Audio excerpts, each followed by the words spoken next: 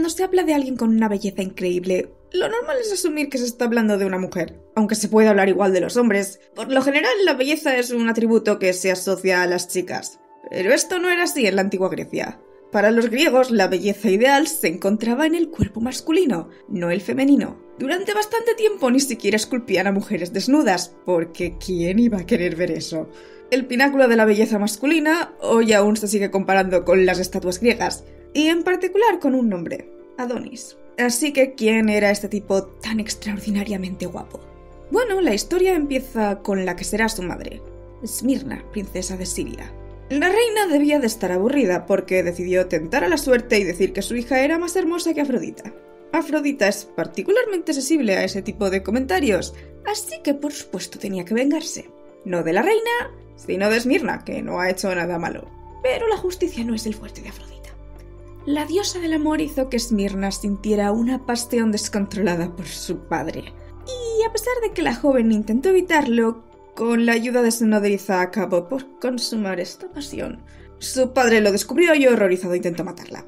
Esmirna pidió ayuda a los dioses y estos la convirtieron en un árbol de mirra antes de que su padre la alcanzara. Puede que fuera Afrodita la que la transformó, dándose cuenta de que se había pasado un pelín y apiadándose de ella. O puede que lo hiciera un dios cualquiera. El caso es que Esmirna acaba convertida en un árbol. Y aunque todas las versiones dicen que el árbol es la mirra, puede que en realidad fuera un ciprés.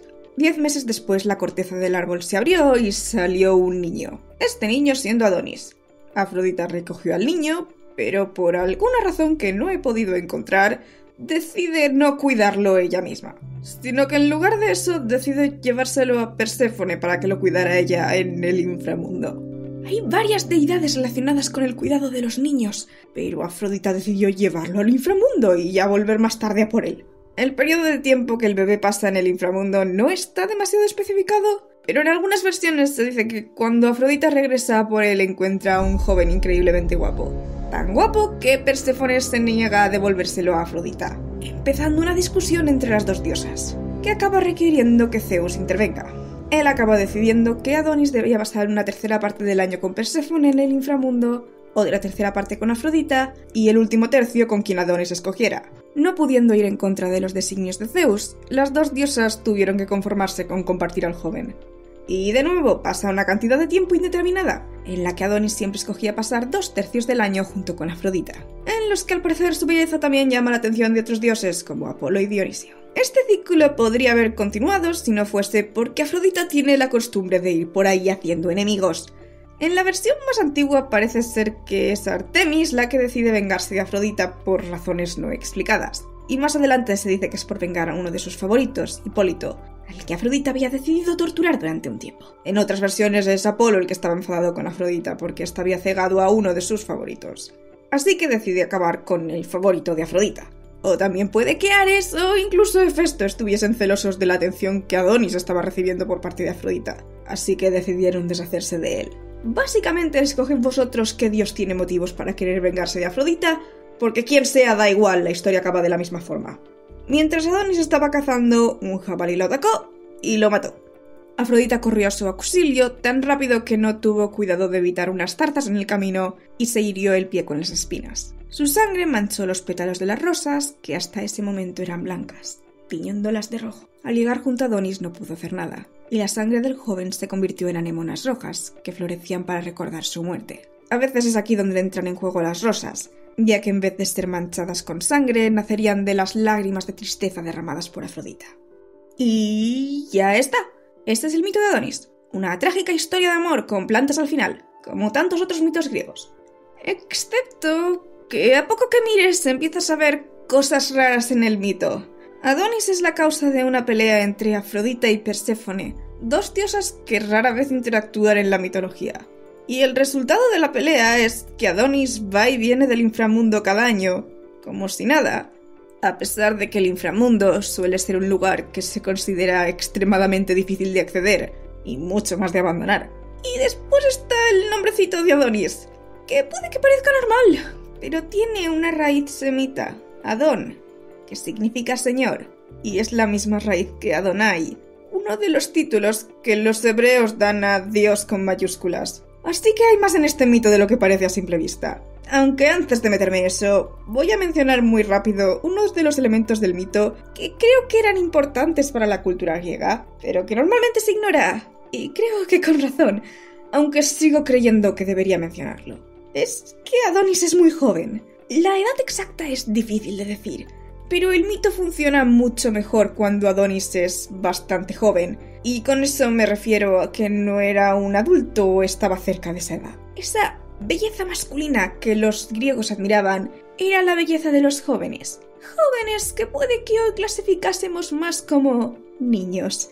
Una de las tradiciones para conmemorar la muerte de Adonis era plantar jardines de Adonis, que consistían en plantas que germinaban rápidamente en macetas y después se dejaban al sol para que muriesen a los pocos días, supuestamente imitando la vida de Adonis, que se entiende que era extraordinariamente corta.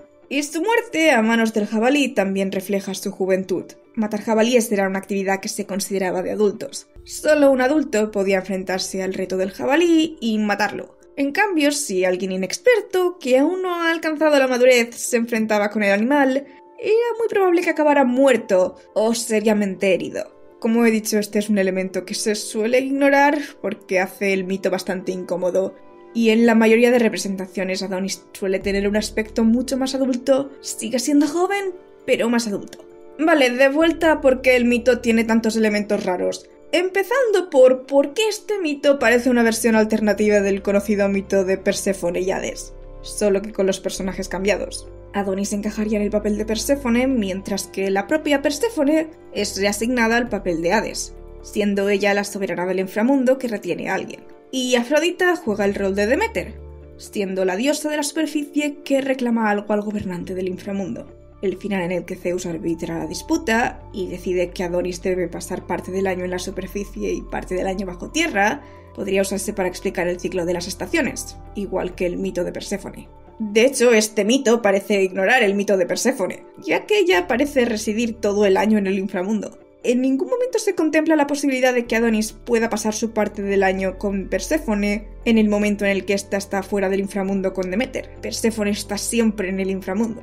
Las similitudes entre los dos mitos no son una coincidencia, ya que los dos vendrían de un mito similar mesopotámico. En este, la diosa Inanna se las apaña para quedar atrapada en el inframundo. Inanna es una diosa del amor. También se la conoce como Ishtar y está bastante claro que es una de las mayores influencias de Afrodita. El caso es que la diosa del amor esté prácticamente muerta hace que nada pueda reproducirse, lo que es claramente un problema.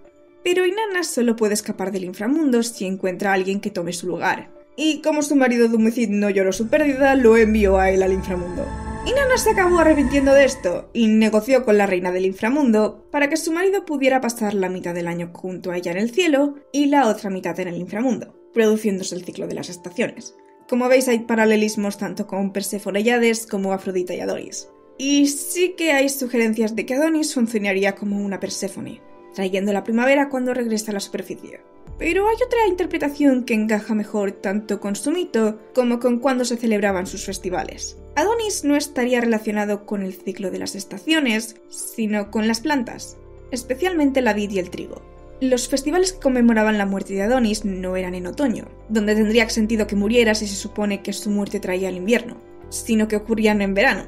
Si se entiende a Adonis como una especie de espíritu de la vegetación, esto tiene más sentido, porque la muerte prematura de Adonis no significa el paso al invierno, sino la siega, la muerte prematura de las plantas. Los rituales de culto alrededor de Adonis solían consistir en las mujeres llorando su pérdida, lo que suele ser interpretado como un intento de apaciguar a un dios de las cosechas por haber matado a las plantas, de forma que éste no se enfade y haga que las plantas vuelvan a crecer el próximo año.